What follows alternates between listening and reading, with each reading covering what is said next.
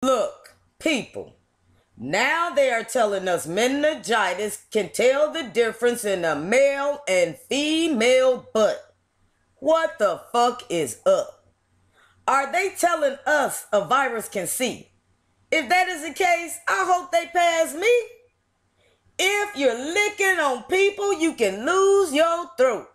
Plus, meningitis can be spread sexually by Joe and Joe.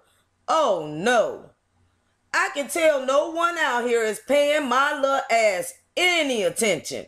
But at the end of the day, a lot of private areas are going to be in detention. That's right. The things that used to be catchable by air are moving through our watered down bodies every fucking where.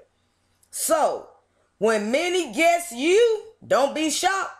Because I'm pretty sure Minnie knows how to heterosexually bar hop. Come on now. It's not just the gay that get it in the rear. They might be blaming them, but everyone should fear. That's some shit you just don't want. Because once you're in a coma, getting up is a don't. I know this because my daughter died from the shit. They don't know how she got it, but now I'm thinking it came from a stick. And that happened 8 years ago.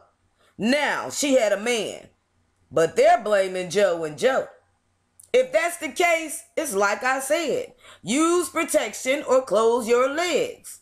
Now, when the virus starts seeping through that rubber, this whole damn world is gonna suffer.